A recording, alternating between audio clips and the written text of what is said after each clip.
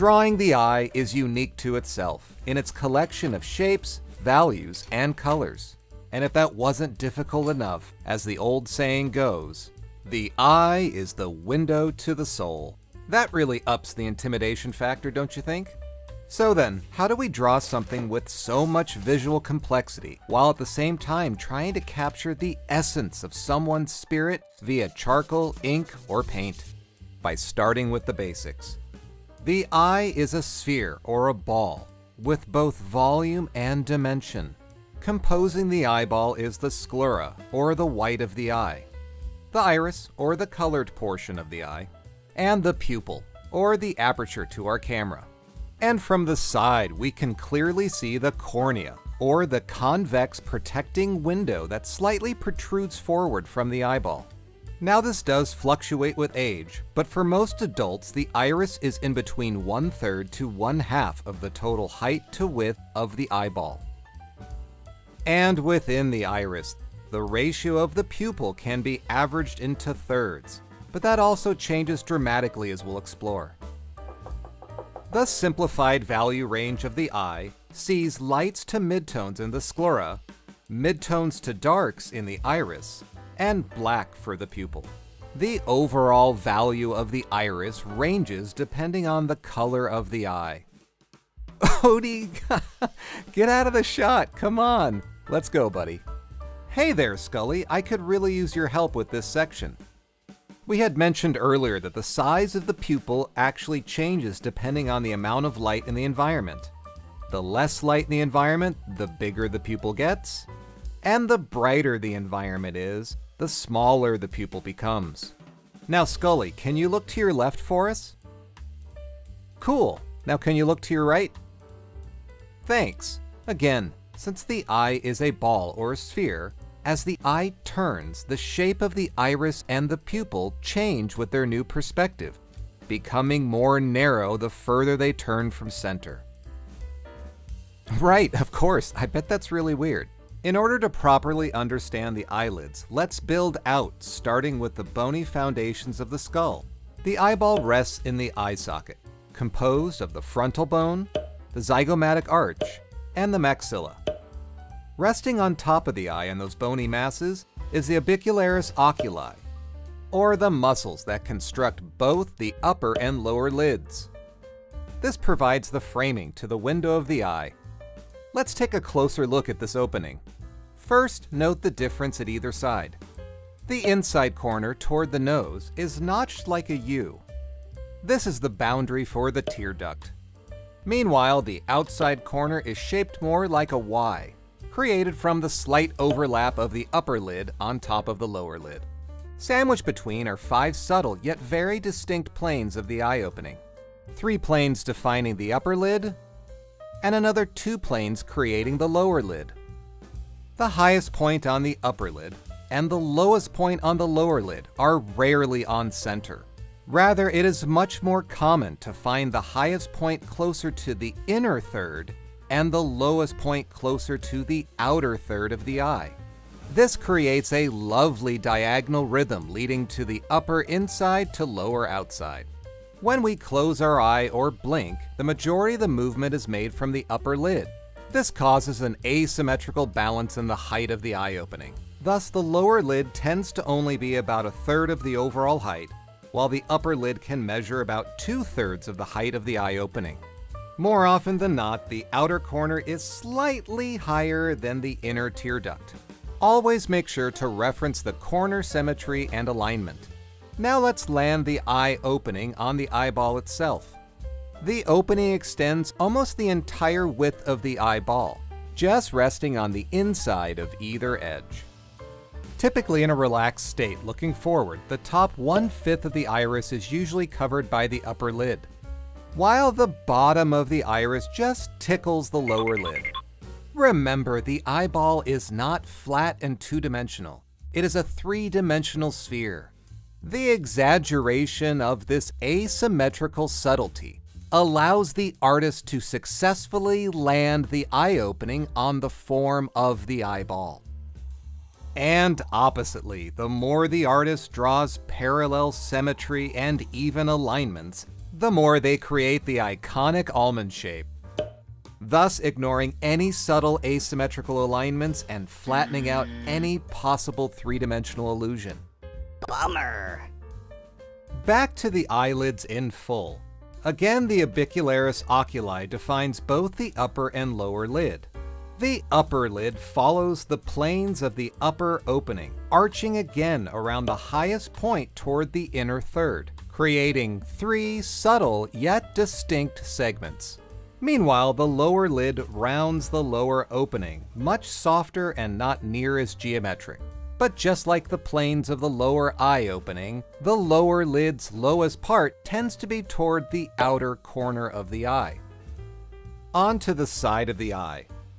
As we've mentioned earlier, because the majority of the movement is made by the upper lid, typically the upper lid pushes notably forward beyond the lower lid. This asymmetry creates a downward diagonal shift inwards from the top lid to the lower lid. And just like the balance of the almond eye, we again want to stay away from any kind of symmetry. The opening of the eye is actually quite narrow from the side. Thus, the more you stretch it out, the more flat and unrealistic it will look. Both the upper and lower lids have volume and dimension. The upper lid has a top plane and a descending side plane showing its thickness. The same goes for the lower lid, as it also showcases its thickness with a noticeable top plane. Another note, be it more subtle, but the cornea of the eye does push into the boundary of the eyelid, causing a slight convex impression. There are always variations in the eyelid structure, notably the presence of the epicanthal fold. This fold of skin angles over the inner upper eyelid. It is commonly seen in people of Asian descent, and it can also be seen in certain genetic conditions. Full folds cover most of the upper eyelid, while partial folds mainly just cover the inner eye. Eyes without this fold showcase a clear presence of the upper lid, noting two lid creases. Now that we've diagrammed the upper and lower lids and how they frame in the eye opening, let's look to how the eye socket frames in the eyeball. The eye socket, being more of a rounded square, is assembled by 5 distinct planes. And just like the opening of the eye, there are 3 arching planes constructing the top and 2 rounding planes defining the bottom. The 3 upper planes of the eye socket are virtual extensions of the upper 3 planes of the lid. Again, peeking around the inner third. However, when we draw the flesh, we typically encounter the eyebrow. So we just extend the skeletal framing of the planes upward to land underneath the brow. This gives you a clear and defined mapping of the eye socket for when drawing. When landing the eye within the eye socket, use the bones of the brow and the nose for alignment. Starting with the glabella, or the bone between the eyebrows.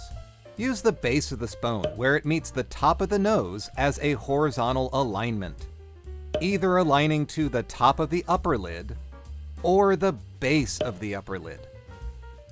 Then sight the upper edge of this bone. Typically that aligns to the inside edge of the eyebrow to land the inside of the eye within the socket.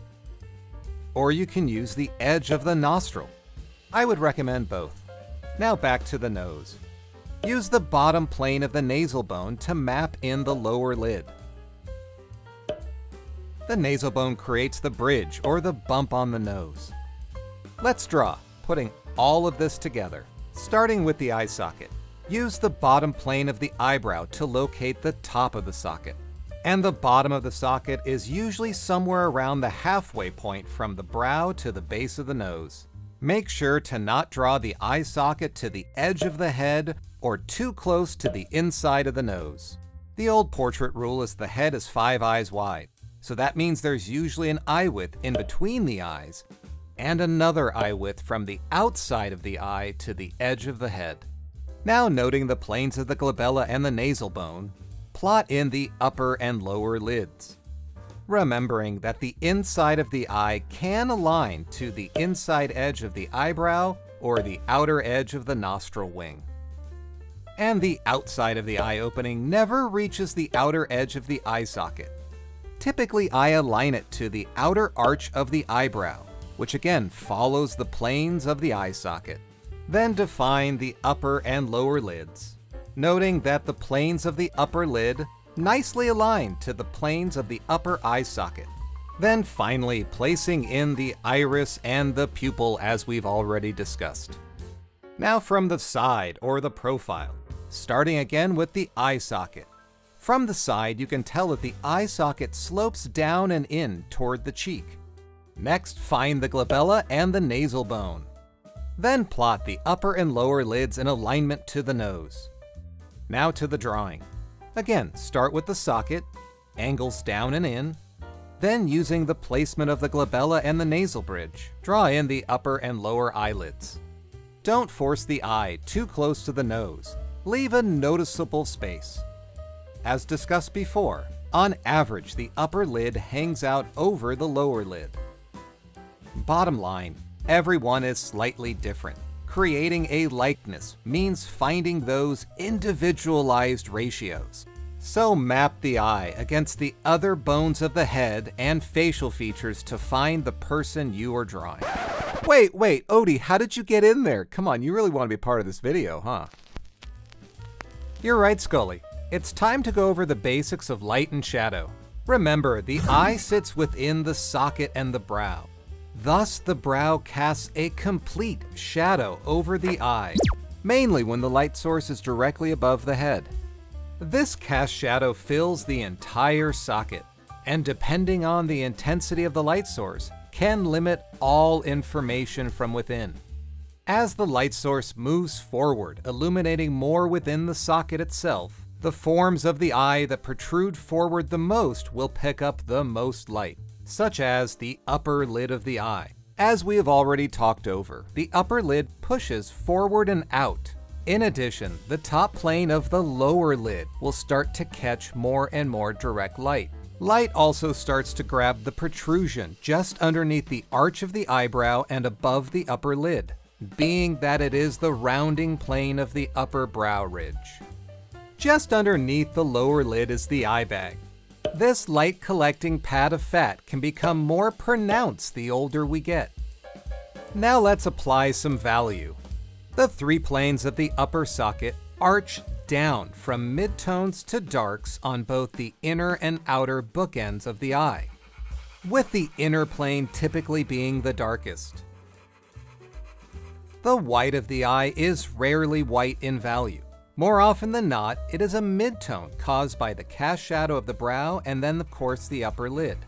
Speaking of, the upper lid casts an immediate darker shadow across its lower descending plane and the eye itself.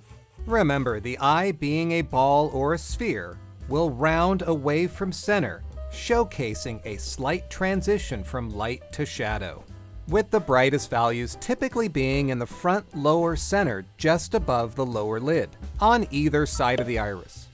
The lower lid curving down and inward is almost always in some sort of slight shadow, again noting that the upper plane of the lower lid picks up some definite light. Last and certainly not least, typically the brightest area on the iris will be the lower center just above the lower lid. Now from the basics to some more refined nuances. In more natural overhead lighting, there are very few brighter values. The majority of the eye and the eye socket are a series of midtones and shadows. Speaking of, two of the darker shadows are the inner and outer bookends of the eye. From each of those darker ends, the eye rounds forward, picking up more and more light with it.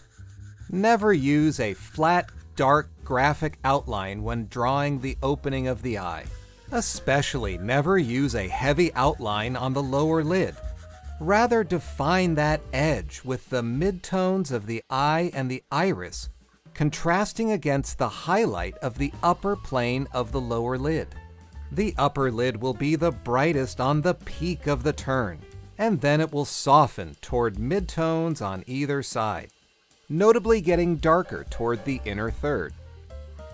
Somewhat soften the outer edges of both the pupil and the iris. Remember, the eye is wet, and the soft edges will help showcase that. The upper lid overlaps the lower lid, creating a deep shadow. That, along with the darker plane in between the tear duct and the glabella, creates the rivets that will fasten the eye to the head and land it on the face. And please don't render individual eyelashes consistently throughout. The graphic lines will flatten out the rounding effects of the eye. Rather, try to group them together in marginally larger shapes, going along the contour of the rounding of the form. Now for the final touches, the highlights. Being that the eye is wet and acts like a window, these highlights are reflections of more direct light sources in the environment. On average, a direct light source highlight will reflect slightly into both the pupil and the iris. But depending on the angle of the light and the angle of the eye, that reflection can shift and change. In addition, the white of the eye can also pick up a little bit of highlight. Typically, that highlight is going to fall just above the up plane on the lower lid. Speaking of, that top plane of the lower lid does pick up quite a bit of highlight, particularly the more wet that it is. So don't forget those. And there you have it, some basics of the human eye.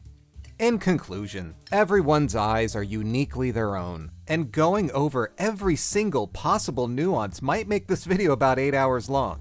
Thus, the tools we went over will give you a foundational awareness to see and hopefully capture all of the beautiful individualized likenesses you might encounter.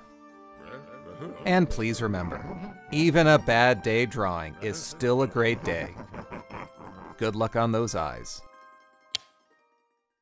Psst, Walter, hurry, he's finally gone. Really, Walter? A salt lamp? Is that all you could find? Anyway, I'll be brief. On behalf of the Academy, this was a mildly successful attempt to recreate the human eye, but it is far from perfect. Many lessons still needed to be learned. Perfection is the ideal, and the ideal is without the iris and the pupil. Just saying. Scully, Scully, please be quiet. Oh, fine. Every time, Scully. Anyway, Walter, let's go. It's time to listen to Def Leppard's classic Hysteria.